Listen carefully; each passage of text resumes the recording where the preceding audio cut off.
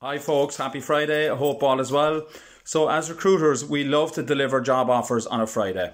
So today is the day to do it. You know, all our efforts, all our emails, all our phone calls, today is the day that all this comes to fruition and we get the successful acceptance of the offer that we have for the candidate, hopefully. So it's really important at this point to tune up our listening, negotiation skills, influencing is really important as well. But I suppose it's really important to go through the phases. So we're very excited, we've got a high energy levels and so on. But I mean, we need to go through the phases in the process to make sure we get the successful outcome that we want as well. So when you get the candidate on the phone, invariably it does tend to be over phone rather than face-to-face, time constraints, ideally face-to-face. I wouldn't put the offer in an email, certainly not until after the phone call takes place. So bring the conversation back to the very start. Bear in mind it could have taken two or 3 months to get through the full process. So go back to the very start, you know, what the original reasons were for applying for the role, you know, the expectations of the candidate at the time in terms of salary as well, and refresh on all of that.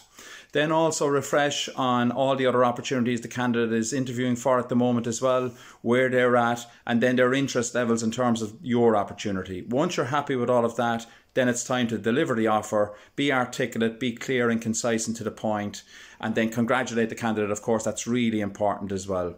So to elevate that pitch of the offer. Then when you finish delivering the offer, I would suggest to listen, ask the question, what's your gut feeling on the offer that I've just given you? And then really tune up your listening. Listening for any hesitations, you know, maybe silences and so on and so forth that might get you to think, okay, there's an issue here and so on, okay? So at this point, I would suggest the references are done. I think they should be done early in the process because it saves time and, you know, it doesn't hold up the momentum of the process at this juncture. So listen to the candidate. You know, hopefully, I mean, the successful outcome to this call is that you would get a verbal acceptance of the offer, and then you're communicating to the candidate. Well, what that really does is allows you to go back to your client, get the admin rolling and get the contract done out to the candidate as well. Ask them, is there any reason why they wouldn't accept the offer at this point in time? Any obstacles to accepting it? And then you're also managing for the counter offer. So rather than, I think you actually need to assume at this point that they will be counter offered, and just say to them, you know, if you go into your current employer and hand in your notice, you know, and they offer you 5,000 more or an extra daily rate or whatever, what's your answer going to be? So put them in that moment on this call. I think that's really, really good to preempt that. And then they're not, I suppose, if you like, kind of surprised when they go in to hand in their notice as well. I think that is really, really important at this juncture as well.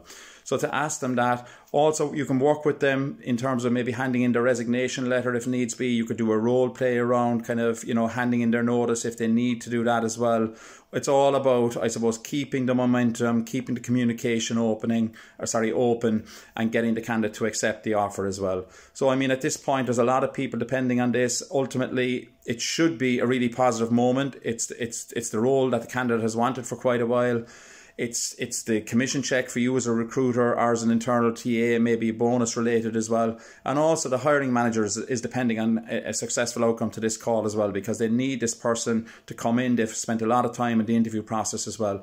So let's make sure we get it right, folks. Refresh again in terms of the original reason for applying for the role. Listen, you're constantly listening to any hesitations as well.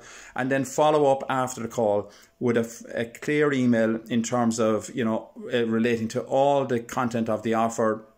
Put that in an email straight away to keep the momentum going. Give the candidate time to digest it if they're not prepared to give you verbal acceptance over the phone in that instance. Follow up again tomorrow. Ask them what their thoughts are as well. And, you know, I suppose at this point you're an extension of the client in terms of how you deliver the offer, and equally then you have a duty of care to go back on behalf of the candidate to the client as well. Once they accept the offer, what I would suggest is to meet them for a cup of coffee, you know, before they start, and certainly tie in with them again with the candidate a week before they start to make sure everything is okay, because it's that full 360-degree process which will set you up for success right from the start to the middle and the end as well, to make sure that the candidate comes in on a Monday morning and switches on the computer and starts in that really exciting new role for them, and the hiring manager is really looking forward to them starting. So there's a lot of stakeholders involved in this process.